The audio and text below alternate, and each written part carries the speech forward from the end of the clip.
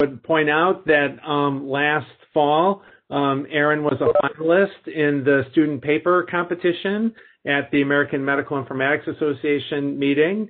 And he also continues to work with colleagues in ophthalmology studying retinopathy of prematurity, including Dr. Chang. So for those of you who don't know or don't remember, the process will be that Aaron will give his talk. We'll then open it up to questions from whoever is here. When those questions are done, the public will leave and will leave behind his committee to ask him any further questions. And then the committee will ask him to leave and make a decision whether or not he has successfully defended his dissertation. So I'm going to turn it over to Aaron. All right. Thank you, Bill, for the introduction. And thank you, everyone, for taking the time out of your day to come attend my dissertation defense, which, as the name implies here, is going to be around machine learning and how we can use that to solve some problems in this disease called retinopathy of prematurity. And before I get started, I would just like to make some quick acknowledgments because I didn't do any of this on my own. First, to my dissertation advisory committee for all of the research, help, and planning and execution that they provided. The IROP consortium for collecting all of the data that I'm using in this study, especially Susan Osmo for helping to organize that data and then, distribute it to me. To the DMICE faculty, staff, and students for all the training and support they provided. And then, of course, the National Library of Medicine for the funding that they provided to me over these past 4.5 years.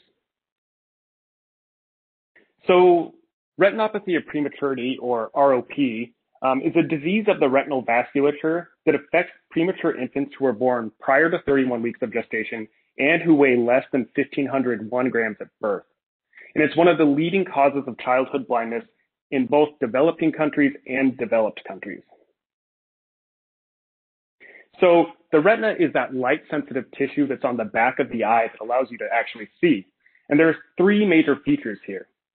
So the first is the macula, which is this densely populated area of cone photoreceptors. And your cones are responsible for allowing you to see in color vision, but also because they're so densely packed in this one area, they also provide humans with high visual acuity. We also have the optic disc, which collects light information from all the various cone photoreceptors, or all of the various photoreceptors in the eye, and then transmits them to the brain for visual processing. And then we have the retinal blood vessels, which are here to provide oxygen and nutrients to those photoreceptor cells and other supporting cells of the eye. So you can imagine that if you had any sort of disruption to any 3 of these major features, that could disrupt your visual acuity and potentially cause blindness. Now, normally, about 16 weeks after a baby is conceived, the retinal blood vessels begin to form. And then between 26 and 30 weeks, the eye really begins to develop at an increased pace. And then finally, the baby is born sometime between 38 and 42 weeks. But if a baby is born extremely prematurely, the eye never has a chance to develop at that increased pace. So a lot of it is left underdeveloped.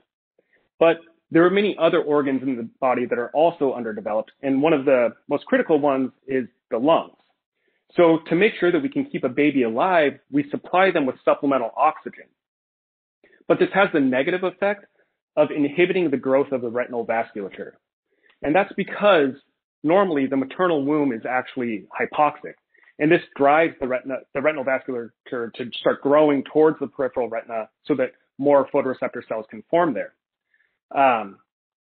But when we put them in this extra oxygen, they no longer feel the need to start growing like that anymore. But once the babies return back to room air, those undeveloped areas of the retina become hypoxic once again, and the retinal vasculature starts to grow in an uncontrolled manner towards those areas to provide those oxygen and nutrients. But those retinal blood vessels that form are extremely weak and fragile, so eventually what happens is they end up rupturing, they bleed into the eye, and then they scar over. But the scar itself anchors the retina to that particular portion in the back of the eye. And as the eye continues to grow, the scar pulls on the retina and can cause it to detach from the back of the eye and can cause either a partial retinal detachment or a complete retinal detachment. and this can cause complete blindness.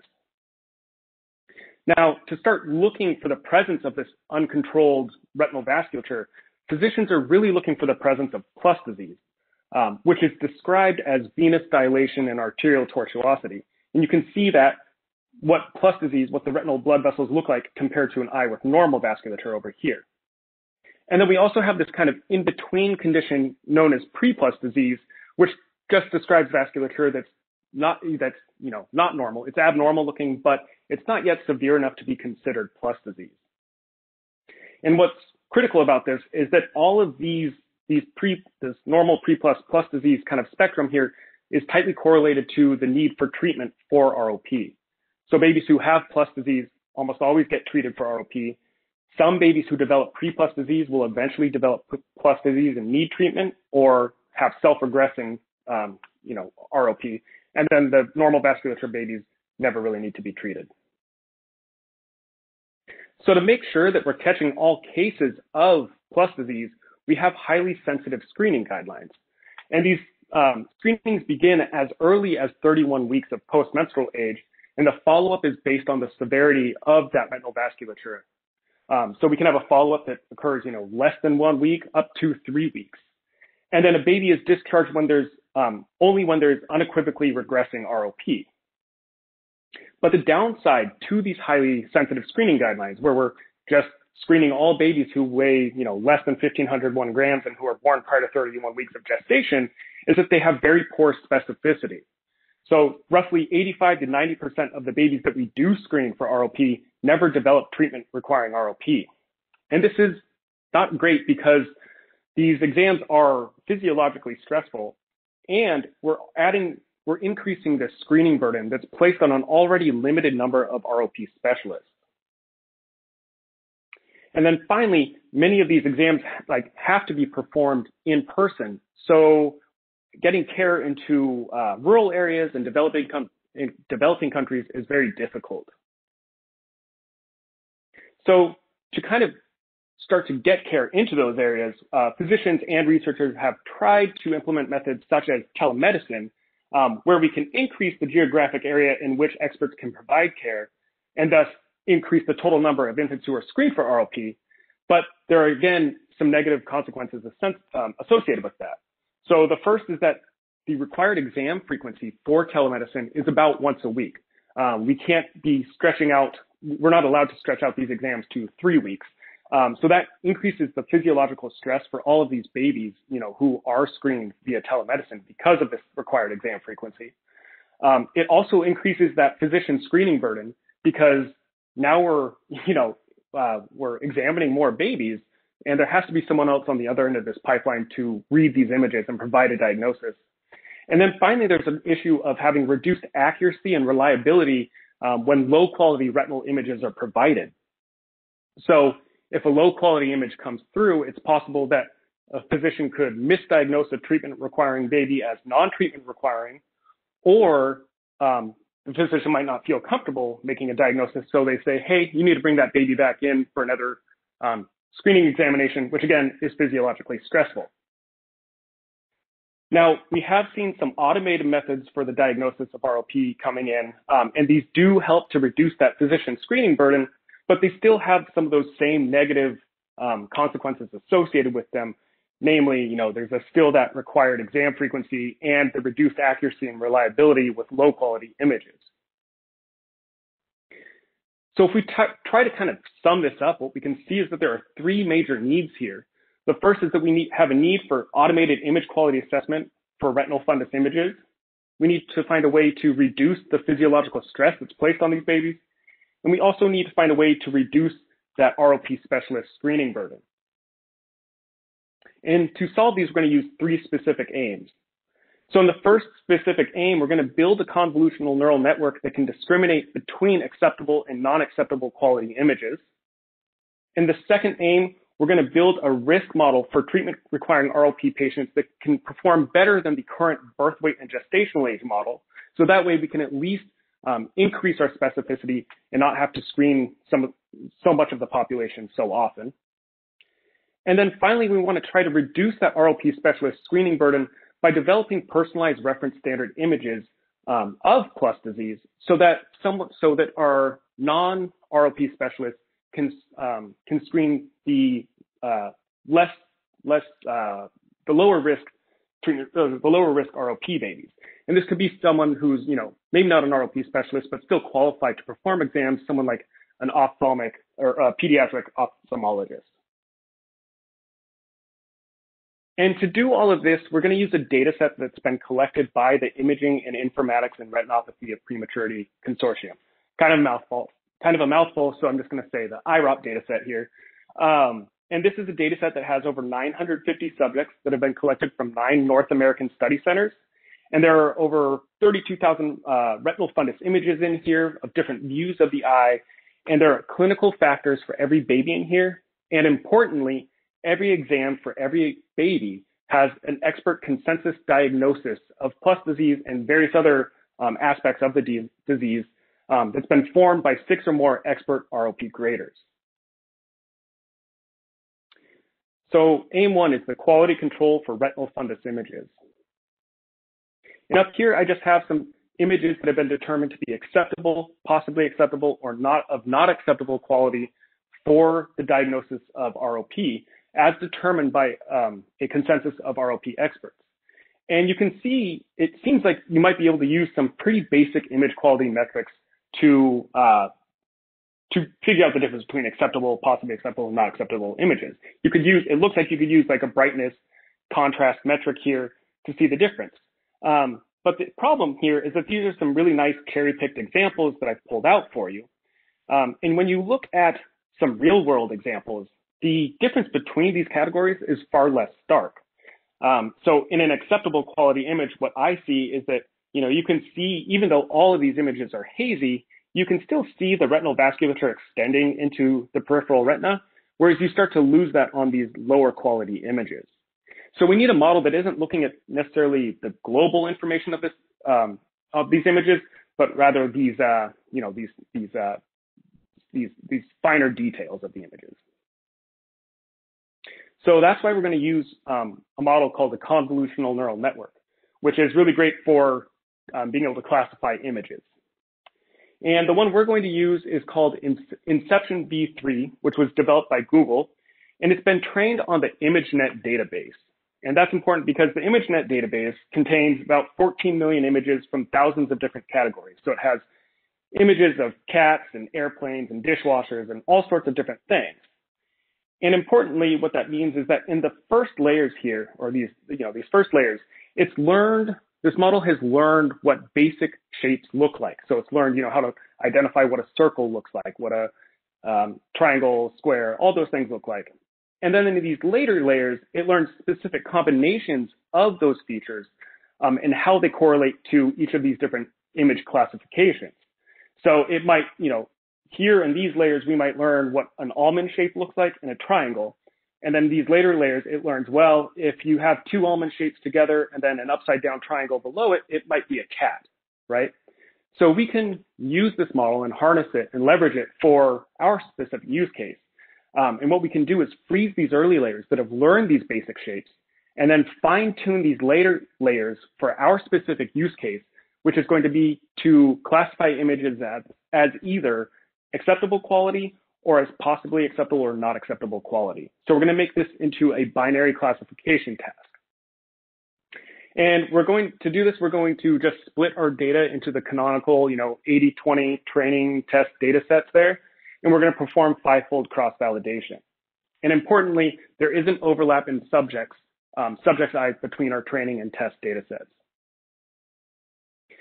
And what we found through 5-fold cross-validation is that the AUCs range from about 0.953 up to 0.965. So this suggests that the model is performing pretty well, or each of these individual models are performing pretty well, and they don't seem to be overfitting to the data, and that they should generalize well. So to further test that generalizability, we took the best performing model, which was model 1 with the AUC of 0.965, and evaluated it on our held out test data set. And again, it performed with an AUC of 0.965. So this suggests that this model does generalize very well. It should work pretty well on similar samples from the same population that it's been trained on. Now, importantly, this model has also been trained, we should keep in mind that this model has been trained on labels that were determined by physicians' ability to diagnose images for telemedicine purposes. But it might be that we want to use this model, for other methods such as, like the automated methods that I was kind of previously talking about. And those methods might require images to be more, be of higher quality, or it might be able to get away with lesser quality images. So to see if this model, if we could confidently adjust that threshold at which we're binning images as acceptable or not acceptable, we had physicians first take a subset of 30 images from the test data set. And we had them perform pairwise comparisons on these images, as basically asking them which of these images, of these two images, which is of better quality. And after performing so many comparisons, we were able to develop a ranking of the images for each individual expert. And then from that, we're able to create an expert consensus ranking. And then we also took those same 30 images and fed them through the model. And then rather than having the model provide us with a classification of the image of being, either acceptable quality or not acceptable quality, we had to provide us with the probability of an image belonging to the acceptable quality class. And then with those probabilities, we just ordered the images or formed a rank for them based off of that probability ranging from 0 to 1. And what we found was that first, experts were highly correlated with one another in terms of their ranking of image quality. So their Spearman's rank correlation ranged from 0.89 up to 0.97. But if we look at how the model compared with individual experts, we see that its rank correlation ranged from 0.86 up to 0.93.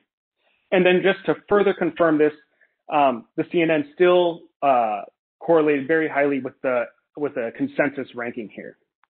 So this suggests that this model can not only, classify images as acceptable or not acceptable, but that we should be able to, tune that decision threshold for whatever specific use case we want to use this in. Now, one major limitation of this study is kind of centered around the population that we used for this, and that is the fact that this is a North American data set and that retinal pigmentation is highly correlated with race.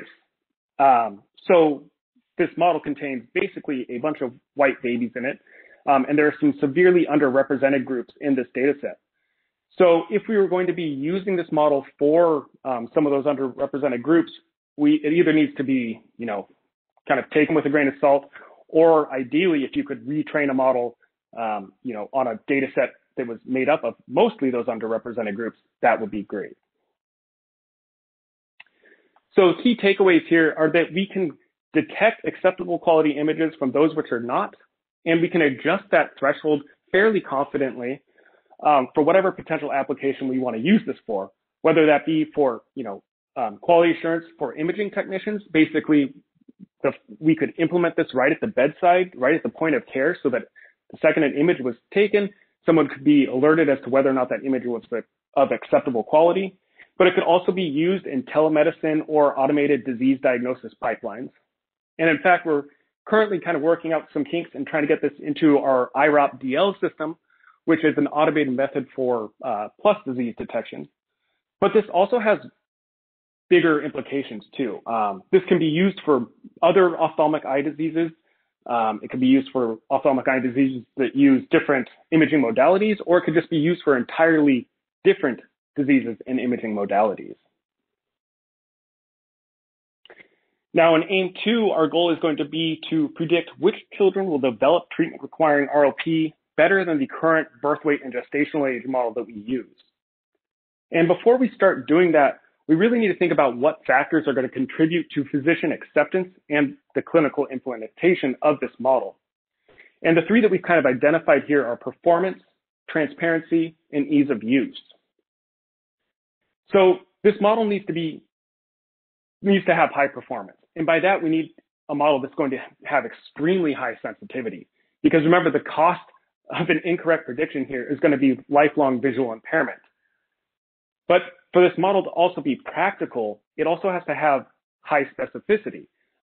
So remember, we have a model right now that has very low specificity. So even having something above 50% would be ideal. This model also needs to be transparent, meaning it needs to be highly interpretable by physicians. So what comes to mind instantly is just something like a simple linear model. And since this is a classification task, we'll do logistic regression. But we can use some tools to kind of boost the performance of this, namely using elastic net regularization, class weighting, and then we can tune that decision threshold to be a little bit more sensitive for our cases here. And then finally, this model also needs to be easy to use. It needs to have a limited number of predictors. We can't have something with 50 or 60 predictors because we want this model to be able to be used right at the bedside. And these predictors need to be common among all babies and easy to acquire. It can't be something where you have to send something out to a lab and wait. We want it to be able to, be pretty instantaneous. So if we look at a whole list of potential predictors, there are many in here. But if we start looking through which ones are common among all babies, we can start to narrow it down. And then if we look at which ones are easy to measure, we really find that like birth weight, gestational age, and as of late, vascular severity are easier to measure. And vascular severity hasn't been included in any risk models to date, and that's for a particular reason. So here I have an image or a figure from a paper by Dr. Campbell, and what you see here is we have each of these rectangles representing an image here along the x-axis. And the color of these rectangles represents the diagnosis that this image was given. And then on the y-axis, we have a reference standard diagnosis and then 8 individual ROP experts. So if you look at expert 8, for instance, they say, well, all of these images here are images of plus disease, but the reference standard says, well, actually, these images that you said were plus disease are only pre-plus disease. And then you contrast that with expert 1, who says only these images are plus disease, and the rest are pre-plus, even though the RSD says, well, these images are also plus disease. So you have this issue of inter-expert disagreement. You have some people who are overcallers of disease and some people who are undercallers of disease.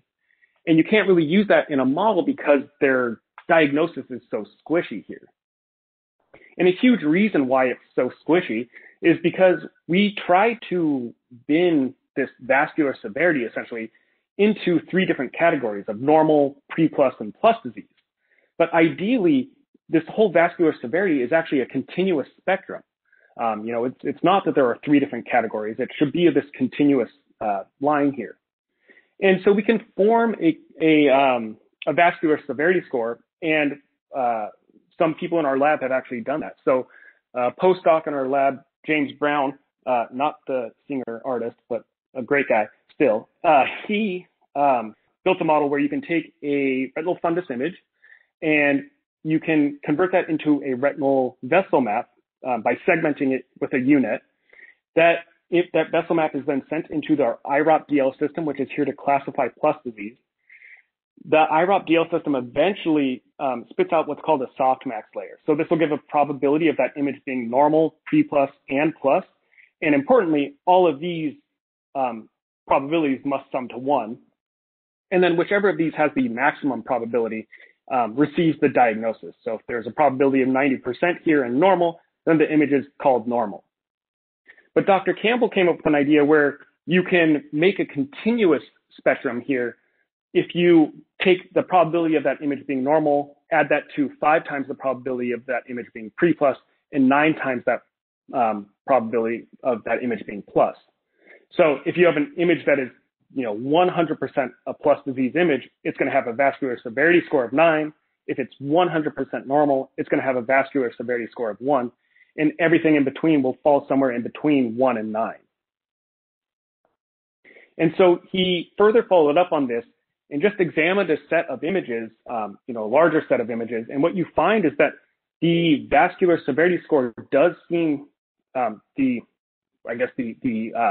vascular severity score that we've seen does seem to correlate very highly with actual vascular severity.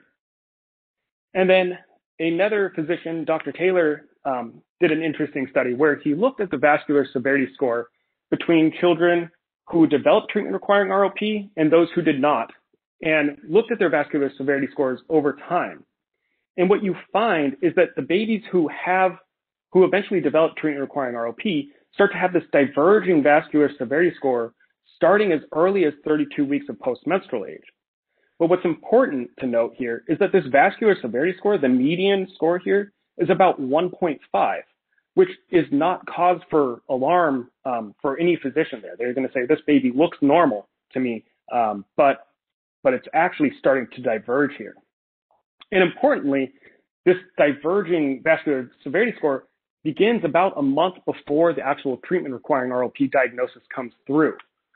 So that means that this might be a really great predictor of the need for treatment in the future. So to do this, we again split our data set into those, the training test data sets with the 80-20 split here, and we still perform five-fold cross-validation. We are going to say that all images that are used here have to be of acceptable quality because they're going to go through this IROP-DL system here. And then we're going to look at that first exam, at least for our training set, we're going to look at that first exam to occur between the 32 and 34 weeks postmenstrual age. But then for our test data set, we're going to open it up a bit and say, well, any baby that comes in after 32 weeks will use this model. So if you're coming in at 35 weeks, we're not going to turn you away. And then to make this model more predictive in nature rather than diagnostic, we're going to say that for babies in the training data set, that treatment requiring ROP diagnosis has to occur at least 7 or more days from that initial exam to occur between 32 and 34 weeks. And that's because we want this model to be very sensitive to those slight changes in vascular severity rather than just picking up on a baby who has treatment requiring ROP when they come in. But of course, in the real world, we're not going to know when a baby is going to develop treatment requiring ROP, or even if they will. So we're going to say, you can come in and you can have treatment requiring ROP, and let's hope that our model will actually catch that disease.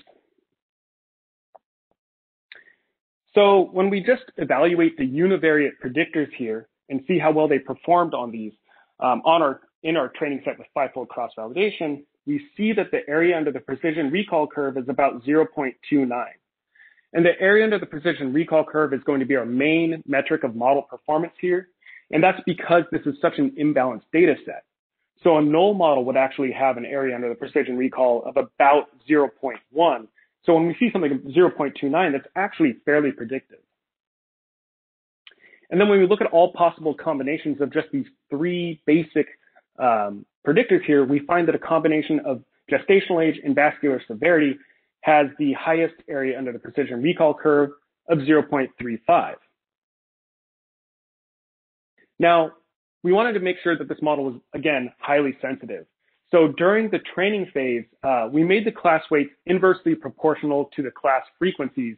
And that's so basically, so if the model incorrectly predicted that a treatment requiring baby would not develop treatment requiring disease, then it was penalized more heavily than if the reverse happened there. But we can also tune the decision threshold here. And to do that, we're going to use the F beta score.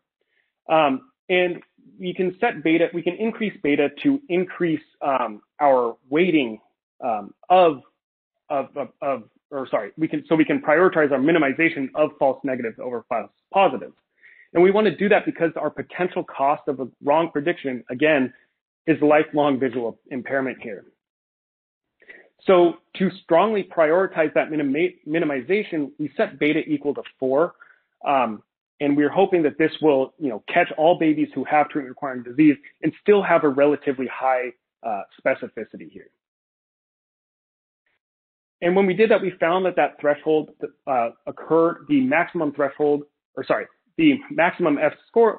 score occurred at a threshold of 0.33. So when we evaluate this model on our held out test data set, again, of subjects this model's never seen before, it identified 100% or 132 of the eyes that developed treatment requiring ROP and didn't miss a single one. And importantly, it had a specificity of 51%. Now, we also wanted to evaluate how this model will perform on an independent test data set.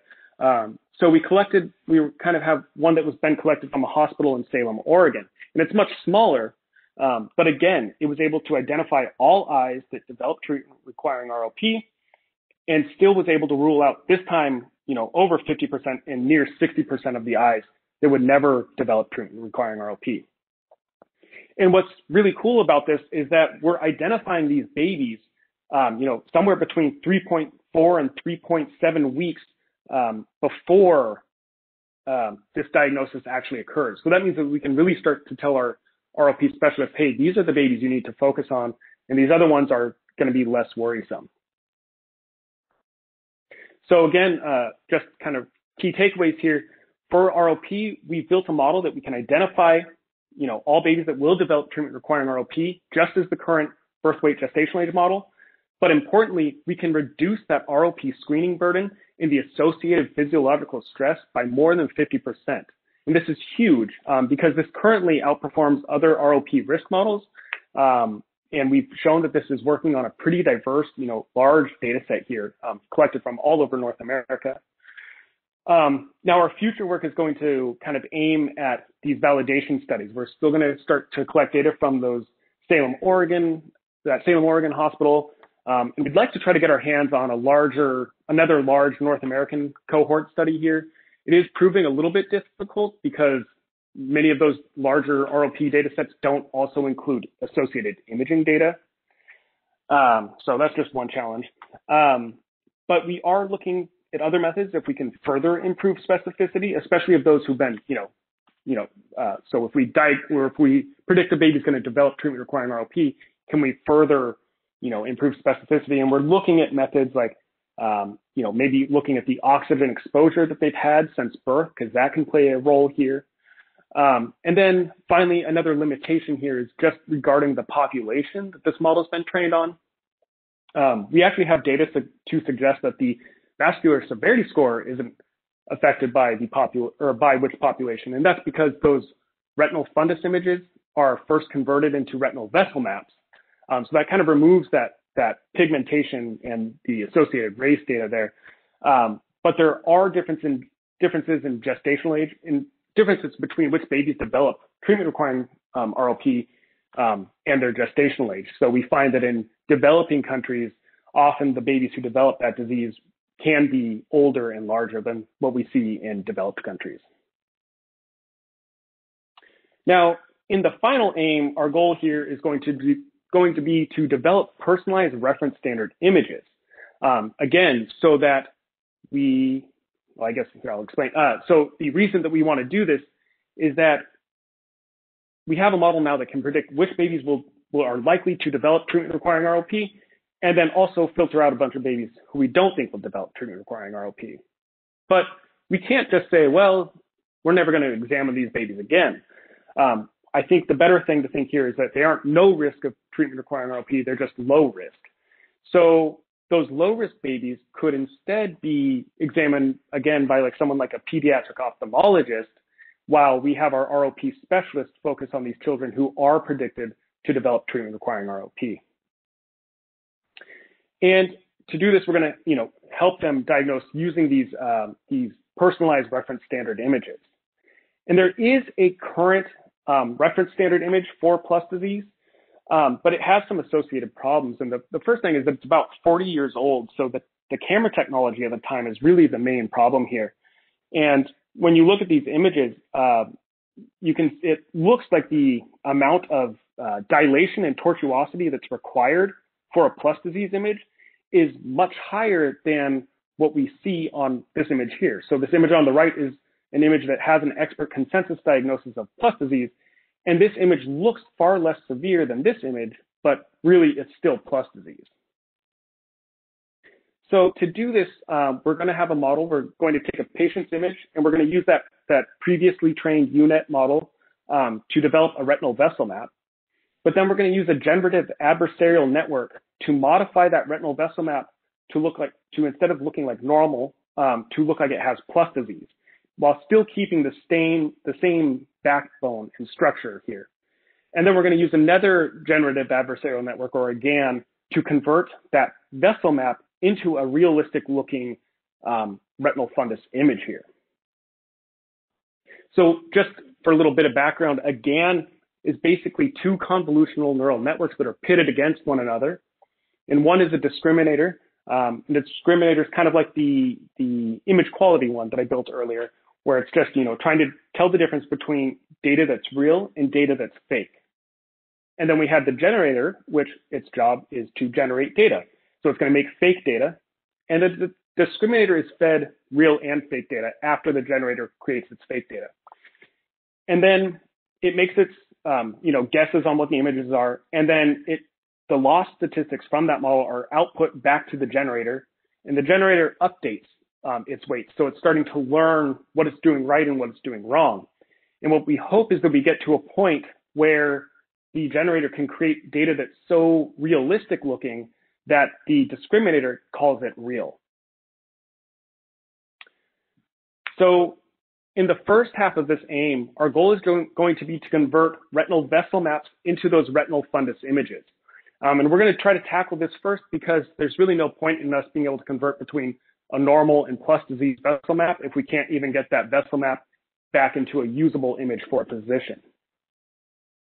So what we're going to use here is called a paired image GAN.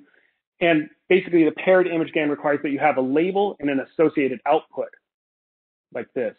And you can see why this is a great use case for us, because we have this label of this vessel map in the associated output. So when we pull kind of an off-the-shelf model and feed our retinal images or our vessel maps through there, we find that we can actually generate some fairly realistic looking retinal fundus images here. If we look closely, you can see the presence of these smaller blood vessels, and these are called choroidal blood vessels. And these patterns shouldn't exist in here, because the idea of of these vessel maps is that they contain only the main arteries and veins. But after some investigation, I found that some very low-level pixel information that you can't see with the naked eye actually contains information about these choroidal blood vessel patterns. So I filtered those out and then retrained this GAN. And what we find is that we can still recreate these images and without those choroidal blood vessel patterns, but the image quality seems to suffer a little bit. And if we measure that using the structural similarity index measure, or the SSIM, we see that that does seem to be the case here. And the SSIM is ideal because it's not only looking, it basically uses whatever image you have, this generated image, and it's comparing it to this reference image. And it's not looking only at just the color and brightness, contrast, and similarities, but it's also looking at the local structure of these images, which was really helpful for identifying, making sure that the actual retinal blood vessels have the same pattern. And when we ask our experts, can they detect the difference between real and generated images, they were able to do so pretty easily. But what we really care about is, can you diagnose these images? And when we had them evaluate just a subset of our test data set here, we can see that their diagnoses between real images and generated images, whether or not they had choroidal blood vessel patterns present, seem to be pretty similar. And we can evaluate this using the Cochrane-Mantel-Hansel test, which suggests that these contingency tables are not statistically different from one another. And if we also compare the experts' diagnoses together, the weighted Cohen's-Kappa metric also says that there's near perfect agreement between experts' diagnoses of real images compared to generated images, again, whether or not they had choroidal blood vessel patterns present.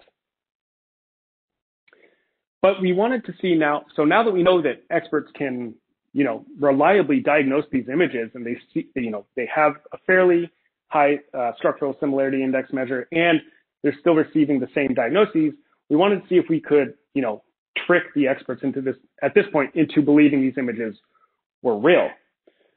So I used a much higher capacity GAN this time, and it took quite a few days to train here.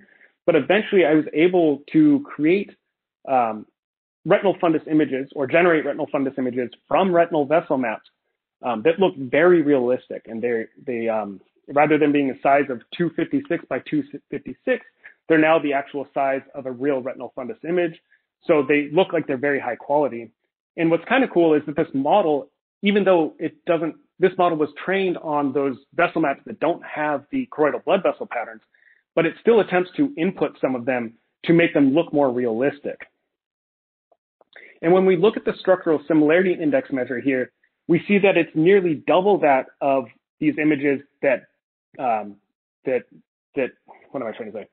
It's nearly double that of these images that didn't have the choroidal blood vessel patterns. So it suggests that these images should be just as diagnosable as these lesser quality images, and these images were not statistically, different in their diagnoses from real images. But what we did want to know was, could experts identify images that were generated here by this newer model? So we had a set of 4 new experts who had no idea what this study was about, and just asked them to look at 50 real images and 50 generated images and tried to pick out which ones were real and which ones were fake. And what we found is that they pretty much were not able to do so. There was one expert 4, who could tell the difference between real and fake images, but most of them were not, and the expert majority classification here was, again, not statistically significant. So key takeaways here is that we can develop or generate these synthetic retinal images that are highly realistic and hard for even experts to identify. And what's most important is that they are structurally similar to their real image counterparts. And that was evidenced both by the structural similarity index measure and the fact that they received the same diagnoses as their real image counterparts. Now, the second half of this aim was just to augment the vascular severity of those retinal vessel maps so that we can make them look more like plus disease. And for that, we're going to use what's called an unpaired image GAN. So in the previous GAN, we had, a label and associated output. Here, we just know that we have, an image that looks like something, and we want it to go to like another modality, essentially. So we have an image that goes from, either a painting by Monet to a real image, or a picture of a zebra that we want to convert to a horse. So for us, we're going to try to take this image that looks normal and convert it to something that looks like it's plus disease, while still keeping most of the image the same. And these models are far harder to train here.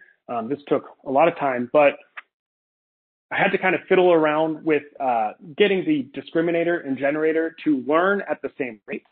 So at first, I had a problem with the discriminator learning what a plus disease image looked like faster than the generator, which basically caused the generator to just give up on trying to produce real images, and it just passed through the same image that it got.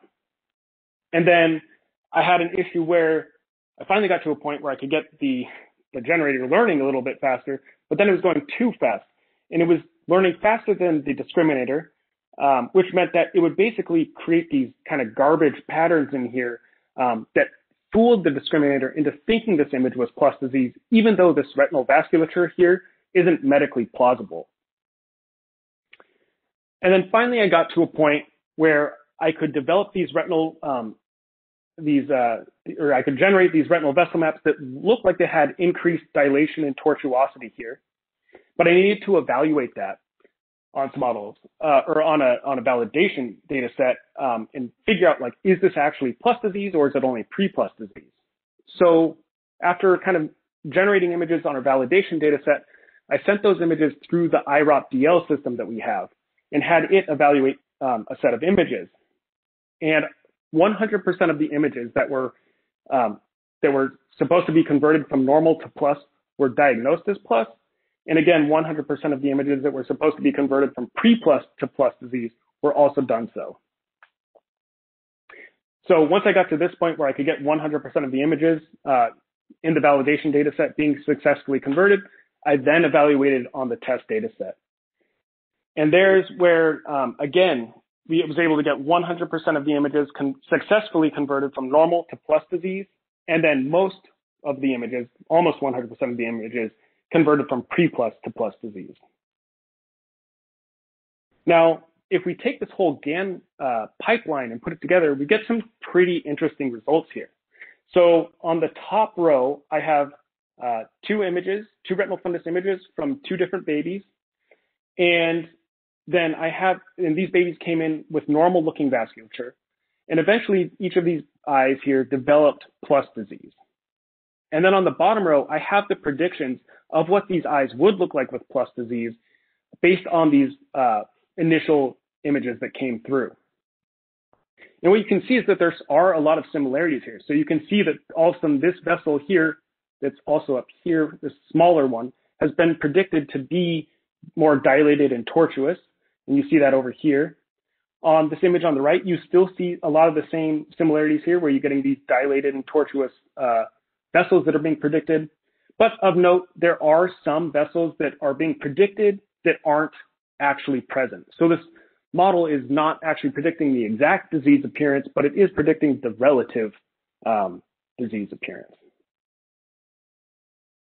So key takeaway here is that we can generate these personalized reference standard images that are, highly realistic because they're so medically plausible, and that experts can't tell the difference between which images are real and which are fake. And we can predict that relative disease severity, which means that we can facilitate the RLP screening exams by those non-experts, that are performed on these lower risk children. Now, some major limitations here is that this is not going to predict exactly how the disease will present. So that's something that definitely needs to be kept in mind here. And there's obviously a lot more, I think some more validation should probably go into this. And it's also not going to predict the exact disease severity. So if you think back to the 1 to 9 scale that we've talked about, I'm just taking an image and making it go from normal to plus. But again, there's that spectrum of disease severity there. So it could be that I'm producing images that look like a 9, but plus disease in a baby might only look like a 7, and it could cause a physician not to want to treat. So we're also going to look into predicting along that 1 to 9 vascular severity scale there.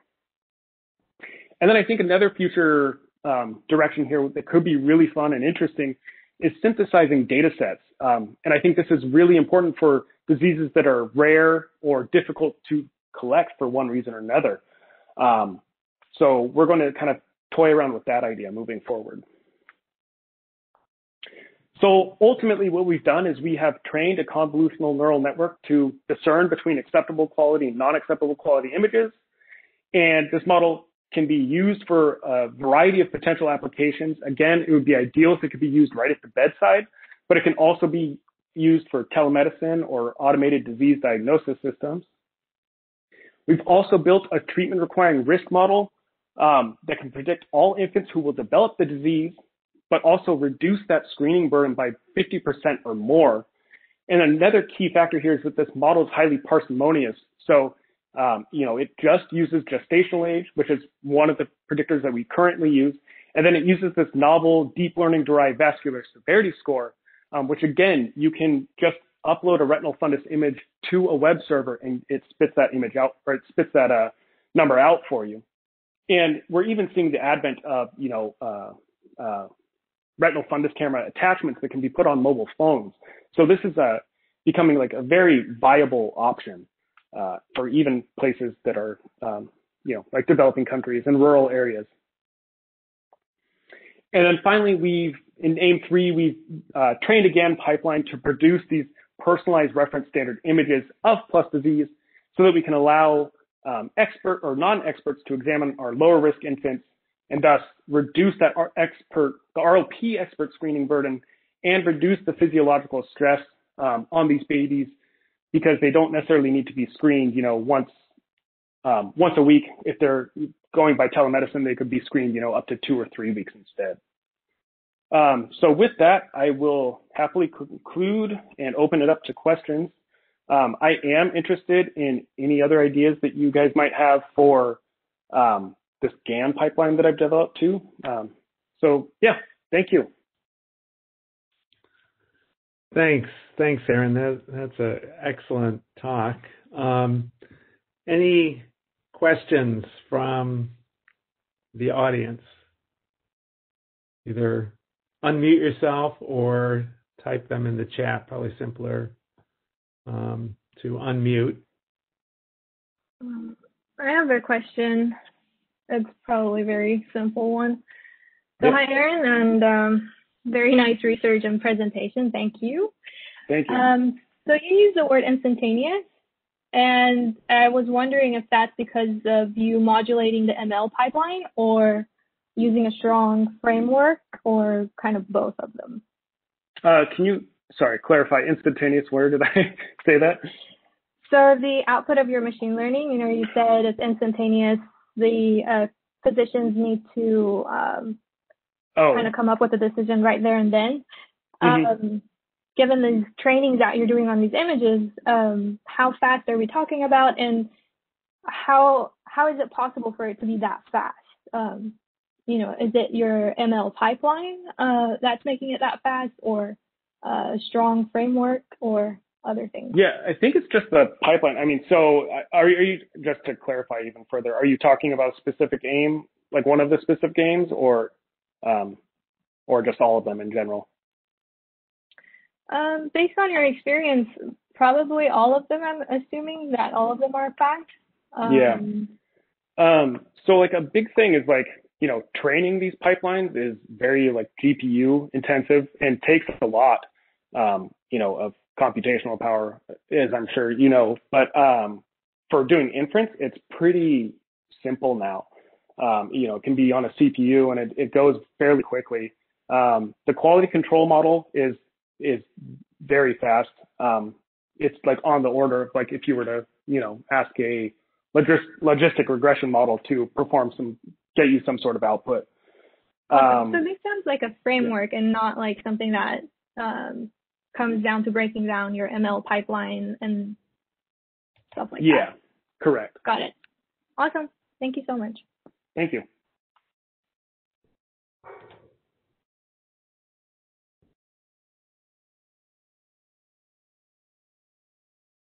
Any other questions? I actually did. I don't have a question either because I think you covered it so well. But I actually do want to say that I'm very. I think it's really great that you've taken a very clinical perspective here on you're applying the machine learning in a very specific clinical context. In particular, for example, when we do screening, high sensitivity is really critical, and adapting the machine learning that way makes a lot of sense. Yeah, I think I saw a question from Nate, but I can't figure out how to answer or see the chat there. You can either you could stop screen sharing, or there is a way to pull it down. I can ask it too. Yeah. No, Nate. I just want to read it. Go for it. Yeah, what was the question? Well, I was just curious if you looked at the interpretability of your CNN. I've read a little bit about like attention maps for trying to interpret these. I haven't actually. I think a major reason for that, and they're definitely like the attention maps, all those things that like look at them. But I think a big problem with them is like you see that a lot of the cases that people like to show in their papers are kind of cherry-picked examples where they show you how well it's working and not where it's failing. And there's just a lot of, I think, in my opinion, a lot more work that needs to go into those, into interpreting those models, which is a big reason why, for AIM-2, I used logistic regression because it was so interpretable, even though you're still using like a deep learning based metric in there, like understanding like a vascular severity score, it's a little bit more interpretable than just getting out an answer, right? Yeah, makes sense. Thanks. Mm-hmm.